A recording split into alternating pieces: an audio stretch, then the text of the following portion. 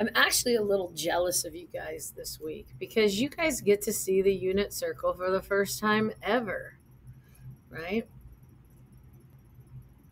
Like, you don't know what it is yet. You don't know the glory that is the unit circle, trigonometric functions.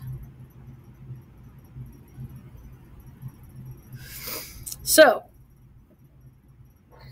what we're talking about today is trigonometric functions. And you guys have probably seen a little of like sine and cosine and tangent in geometry. And if not, it is okay because we will be thoroughly explaining them over the next week or so. But where everything triangular stems from is a thing that we call the unit circle. Now, ultimately, what the unit circle is if you consider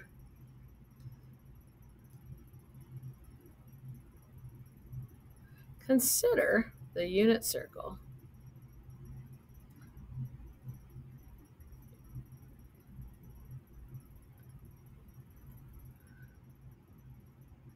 given by, for those of you who remember, the equation of a circle is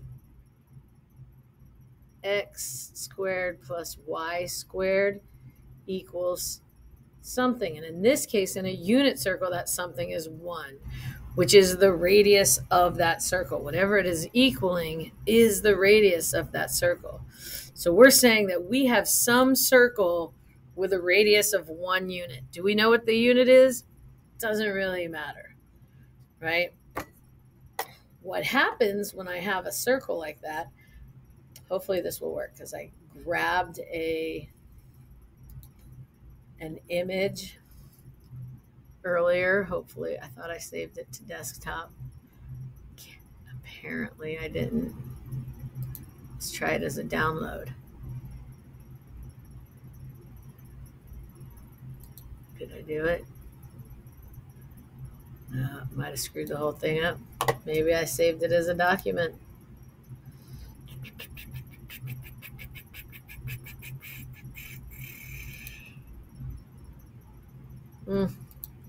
It's irrelevant. Say I have a graph. Very not straight line, but pretend in your mind that I have a straight line here. And on it, I have this circle.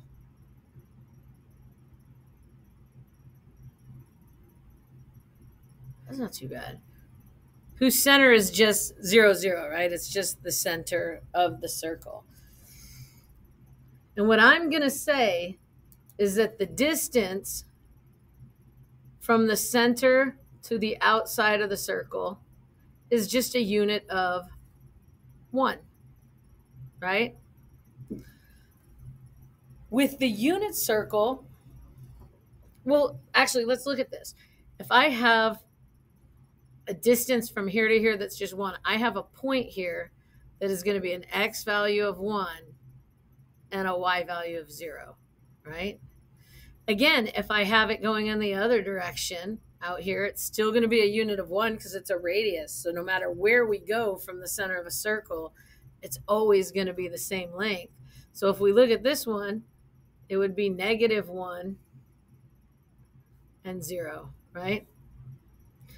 If we look at 1 unit up, right, from here to here, this is also a unit of 1 because it's still a radius going to the outside of the circle. So it would have an x value of 0 and a y value of 1. Same with if we went down with it, right? We would have an x value of 0 and a y value of -1.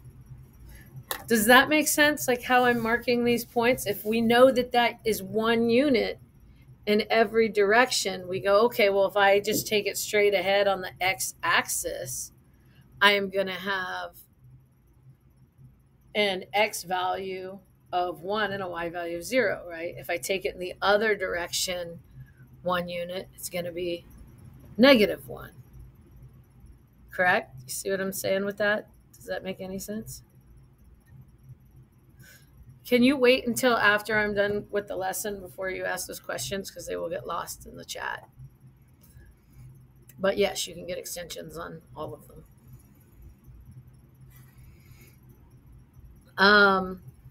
So here's the deal. Let's think about this in terms of radians, right? What do I know here? I know that this is 0 degrees, right? And I know that if I go all the way around, it's 360 degrees, right? I also can say that it is what, 0 pi, right? It's just 0, right? But we also know if we go all the way around, it's 2 pi, right? We learned that already. What happens when I go halfway around? What do we get? I can tell you right now it's 180 degrees, but what else is it? In radians, what would it be if I go halfway around the circle?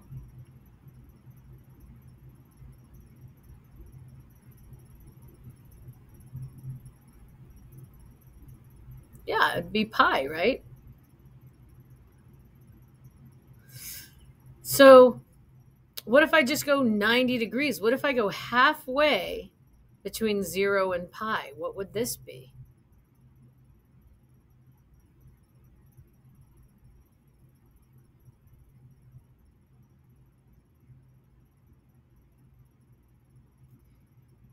All right, let's make it easier first. What would be the halfway point between 0 and 180 degrees? What would this be degrees-wise?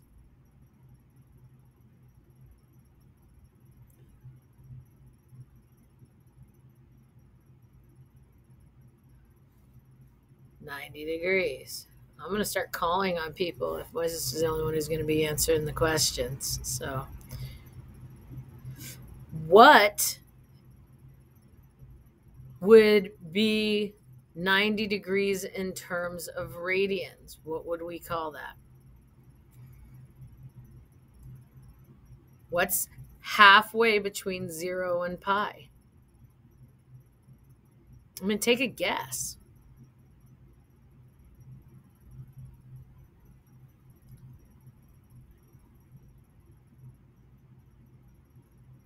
Alina, take a guess at that one for me.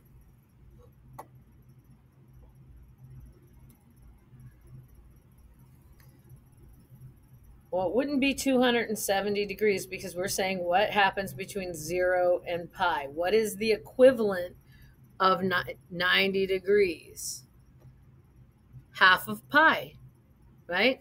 If this is 0 and this is pi and we're going halfway between them, this is half of pi, pi over 2.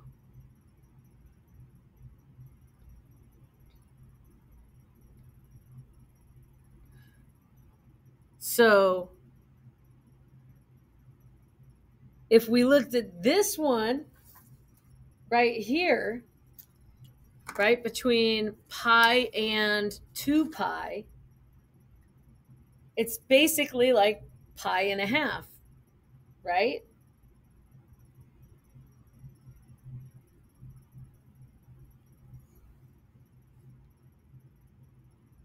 Does that make any sense? This would be,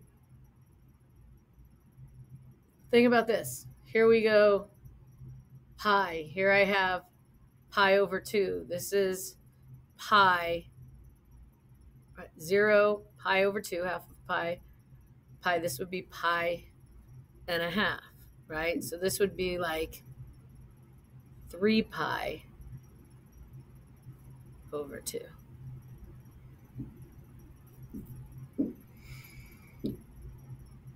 What we're wanting to look at is kind of how we break things up on the unit circle.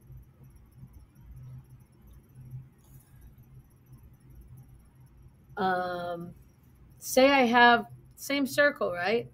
In this case, we were breaking this up in halves, right? Between 0 and pi.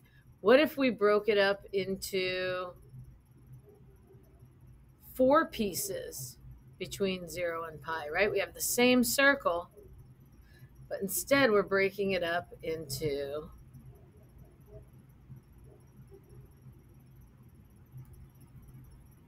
4 pieces, right? Say I have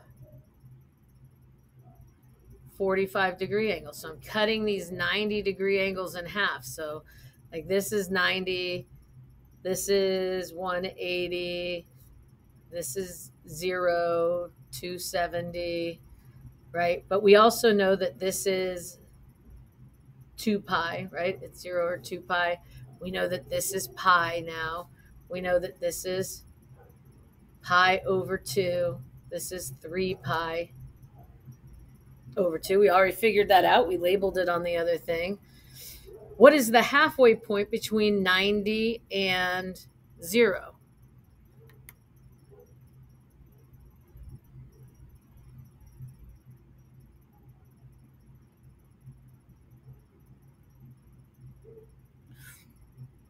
Numerically, what's halfway between 90 and 0? What's half of 90? 45 degrees, right? If we came over here, it would be, gosh, I don't remember, 90 plus 45. I don't even think of things in terms of degrees anymore. So 90 plus 45, blah, blah, blah, is 50. 90 plus 45. So this would be 135. I don't think of things in terms of degrees because I do everything in radians, right? Think about this though. Now I am looking at this in terms of how we broke it up, right? We broke this up evenly from 0 to pi, evenly in 4 pieces, right? So this would be 1/4 of pi. This would be 2/4 of pi, but when I reduce that fraction, right, if I have 2/4 of pi, that's the same as saying pi over 2. This would be 3 pi over 4, and this would be pi, right? 4 pi over 4 is just pi. Here, I would have 5 pi over 4 because I'm breaking this up into fourths. This would be 6 pi over 4, but when I reduced that fraction, I would just get 3 pi over 2. So this would be 7 pi over 4.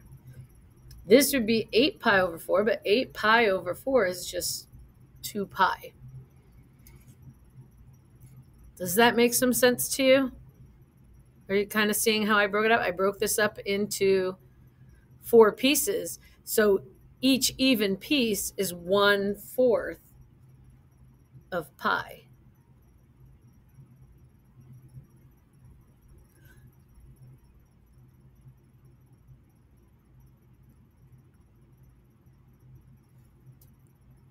Aaliyah, do you see what I'm saying?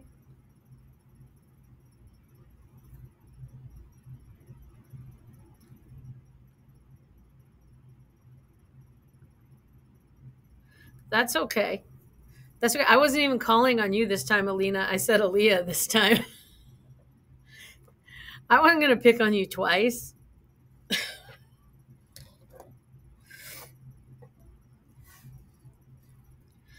Aaliyah, are you starting to see it?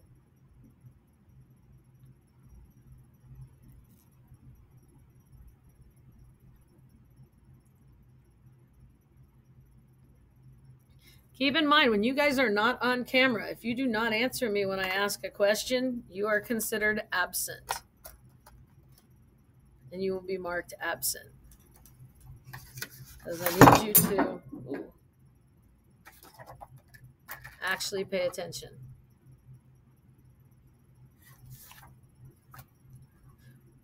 What about if I break it up into 6 pieces from 0 to pi? That's all right. This is being recorded. But at least you are answering. If I got to be here, you all got to be here. That's just how I see it. Because I already know all this stuff. So here's another unit circle. We're still dealing with 0 to 1, right? And we know that this is 0 and 2 pi. Sorry, I forgot the 2. We know that this is pi over 2. We know that this is pi itself. And we know that this is 3 pi over 2, right? And we figured out those 45-degree angles before. What if I break from 0 to pi up into 6 even pieces? Right? One here, one here, one here, one here, right? Think about this. This is 180, right? 180. 180 divided by 6 is 30. So every one of these is 30. This would be 30 degrees. This would be 60, 90, 120, 150, 180, right? We could do it all the way around the circle in these even increments. So if I'm making 1, 2, 3, 4, 5, 6 pieces between here and pi, this first one is just 1/6 of pi. This would be 2/6 pi, but that's a reducible fraction, right? That just becomes pi over 3. This would be 3/6 pi, which we know is 1/2. This would be 4/6 pi, and if I reduce that fraction, that becomes 2 pi over 3. This would be 5/6 pi, so 5 pi over 6. 6/6 pi is just pi. This is what? This is 6/6 pi, so this would be 7/6 of pi. This would be 8/6 of pi, which is 4 pi over 3. 9/6 of pi, when we reduce it, we get 3 pi over 2. 10/6 of pi is 5 pi over 3. 11/6 of pi is 11 pi over 6. And then 12/6 of pi is just 2 pi.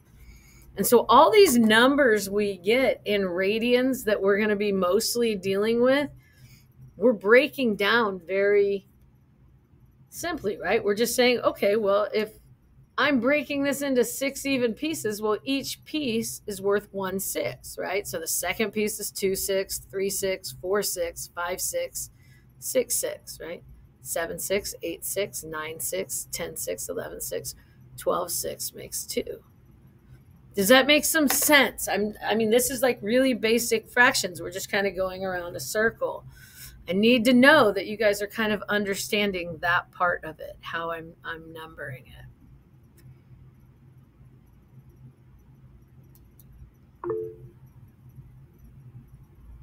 Make sense? Desiree, are you getting it? Are you seeing it?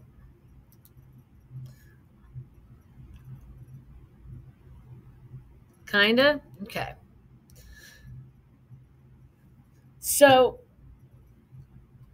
remember that this is on a graph, right? And each piece of this has a number value on a graph. And this part is where we're getting really important. So try and pay attention to this.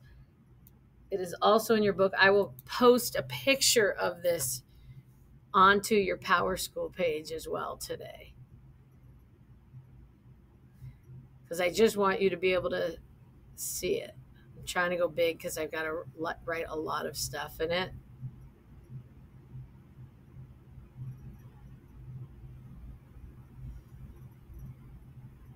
So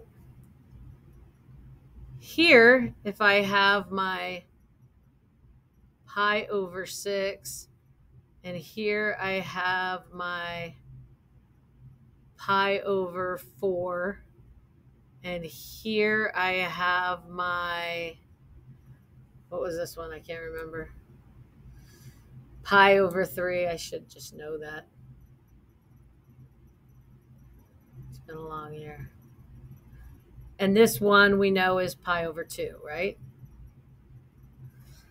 On a graph, remember that this is a unit from 0 to 1. This has a point value right here of 1, 0, right? With an x value of 1 and a y value of 0.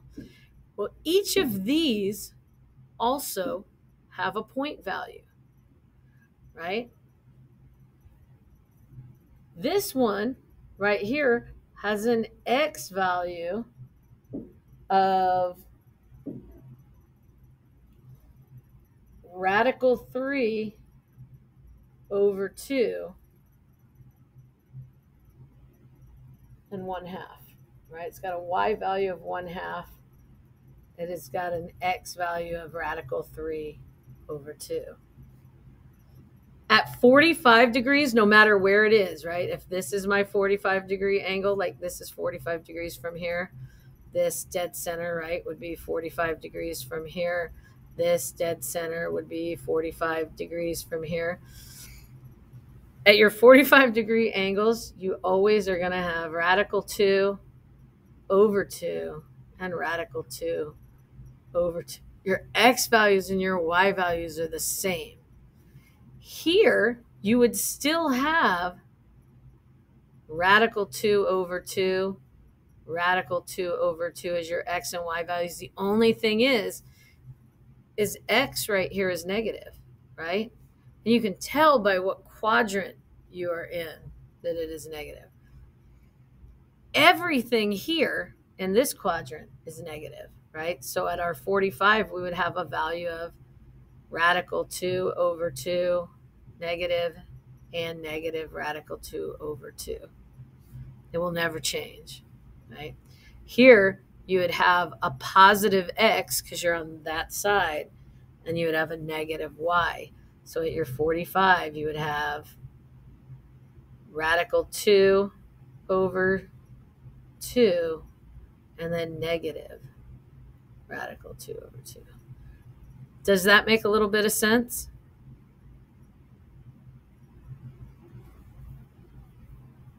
Right?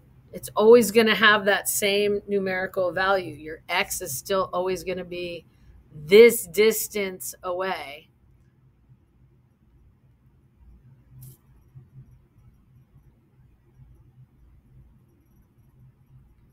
Right? Here, when we're breaking it up into 6, we've got radical 3 over 1/2. It's saying that the distance it's going x-wise is radical 3 over 2. The distance it's going y is 1/2 up.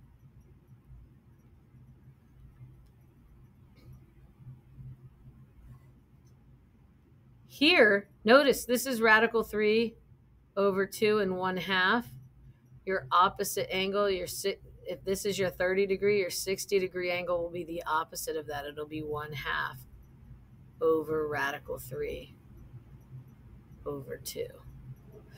These numbers are going to be very important to you because notice this is an x coordinate and this is a y coordinate, right? On all of these, at each spot, we have a different x value and a different y value, right? And each of these x and y values correspond to a trig function. And we have 6 basic trigonometric functions. 6 trig functions. And you've probably heard of them. One is sine, right? It's S-I-N-E, but when we punctuate it, we take the E off, right? The other is cosine. And then we have tangent. And each of those have an inverse function. Sine's inverse function is cosecant, right? Cosine's inverse function is secant. And tangent's inverse function is cotangent. Cotangent. And each of these relate to an x and y value on the unit circle. So if I have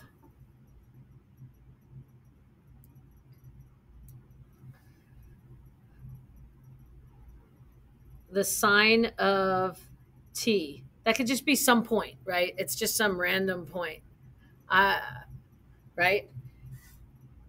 Sine of t is equal to whatever y value is on the unit circle. So if I had sine of pi over 6, it would equal 1/2, right?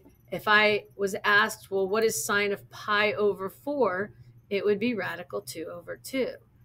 If I was asked, what is sine of pi over 3, it would be radical 3 over 2. It's whatever the y value is for that sign that point that they're looking for. Does that make sense?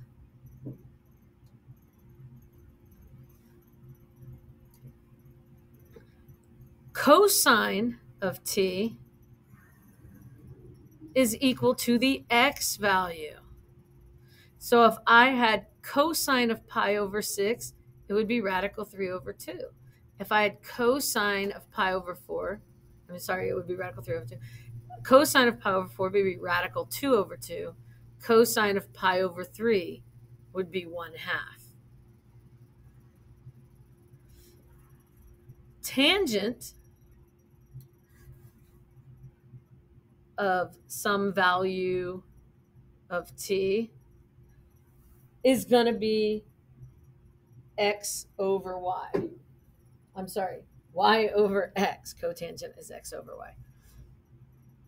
Is y over x. It's sine over cosine, right? Is tangent.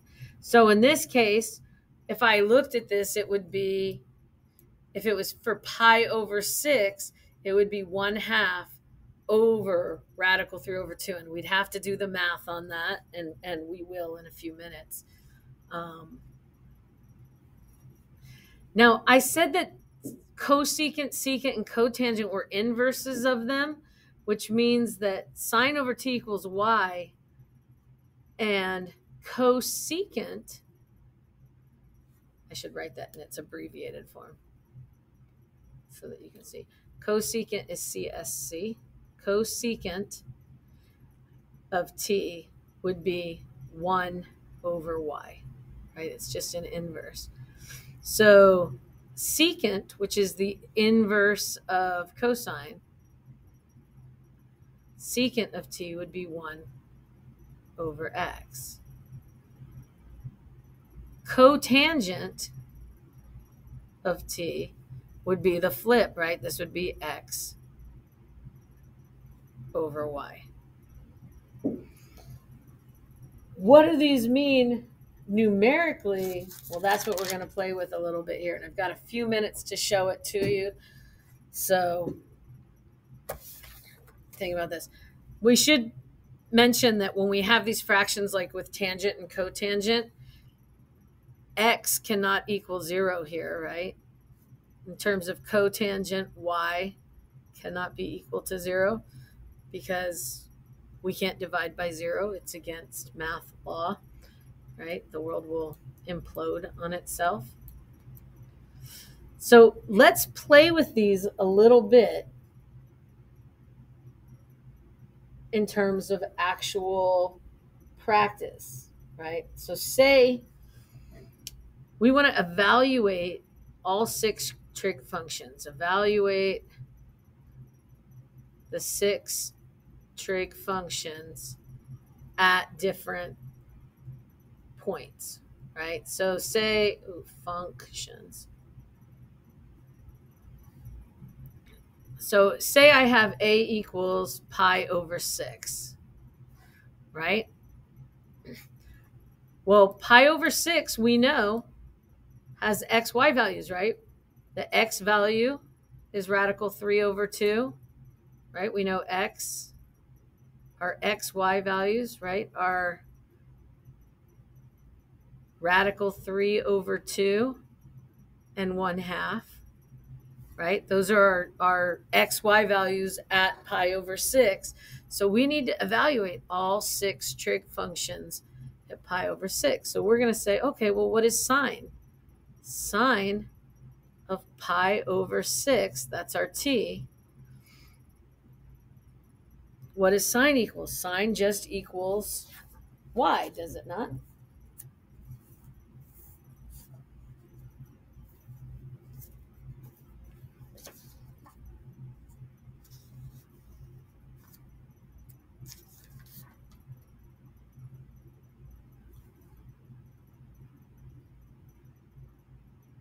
Doesn't sine equal y? Well, what is y?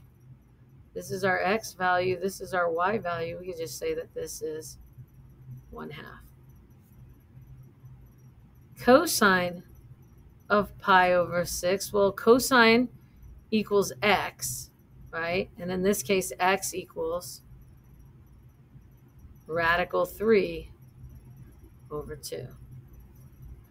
Now, tangent gets a little more difficult because tangent of pi over 6 equals y over x, right? So for us, that would be 1/2 over radical 3 over 2. But we know how to handle a fraction over a fraction, right? We multiply it by the top fraction over the reciprocal of the bottom fraction, right? We flip it. We get 2 radical 3. And this is going to give me 2 over 2 times radical 3. But I can't do that. I'm going to have to multiply that by its reciprocal, which, by the way, this reduces to 1 over radical 3. And so I just multiply times radical 3 over radical 3. That's how I get rid of that square root. And I wind up with radical 3 over 3. Are we done yet? No. Right? We have to do it for all 6 of those. So now I'm going to go with sine, right? We're going to do the inverse of sine, which is cosecant.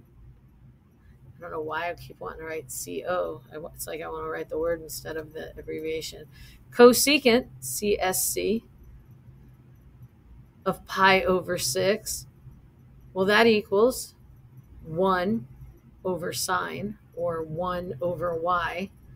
We can write it as 1 over y, which is 1 over 1/2, which is just 1 times 2 over 1, which is just 2.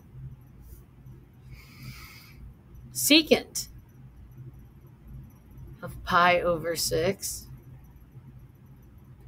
equals 1 over x, which is 1 over radical 3 over 2, which is the same as saying 1 times 2 over rad 3, which gives me 2 over radical 3. Can we leave it like that? No. We have to multiply it times radical 3 over radical 3. And we get 2 rad 3 over 3. Yeah, tangent is a tough one. And we have cotangent, though, comes a little easier. Well, sort of. Because we know what tangent is, and it's just the flip of tangent. So in this case, if I go to cotangent of pi over 6, now we're talking about x over y, right? So if we look at it this time, now we have radical 3 over 2 over 1/2. And so when we go to multiply that out, we don't have to actually negotiate the denominator, that radical in the denominator. And so this becomes 2 over 1. And this is going to give me 2 rad 3 over 2. And those cancel, and I just get radical 3. Is this a lot? Yes. But do watch the video again. Play with it. I have a whole bunch of them here to do. I thought I'd get through more of these sample problems, but let me do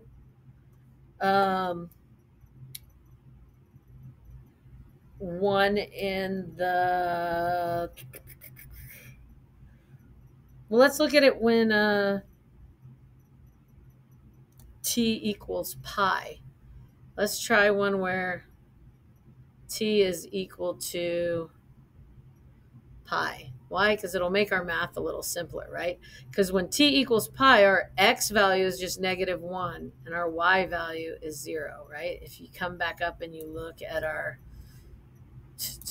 right, t equals pi is going to be right here. So x is just -1 and y is 0.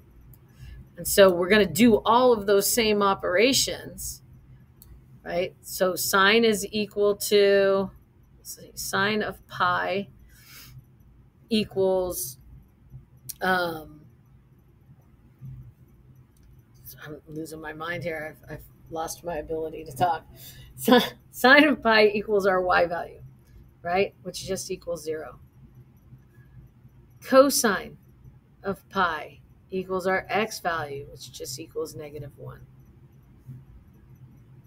Tangent of pi equals our y value over our x value, right? So we have y over x, which is just 0 over -1, which is just 0. So our math is getting simpler when we deal with ones and zeros, right? The inverse of sine is cosecant. So cosecant of pi is going to be 1 over 0. Can we divide by 0? No, so it's undefined.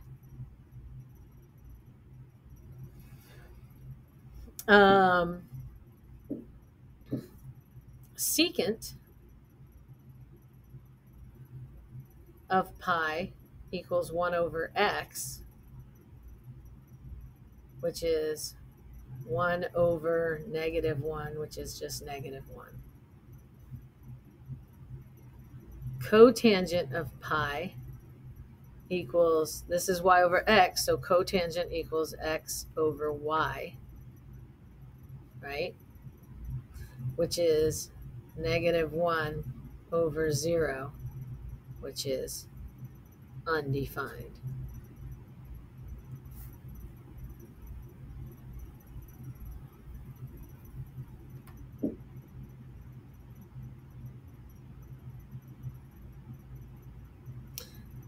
Yes, you are.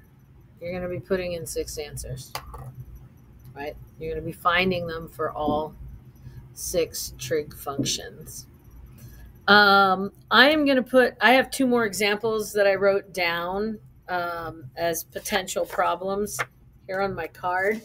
I'm going to end this video now because we're towards the end of class. I don't want to keep you guys any longer.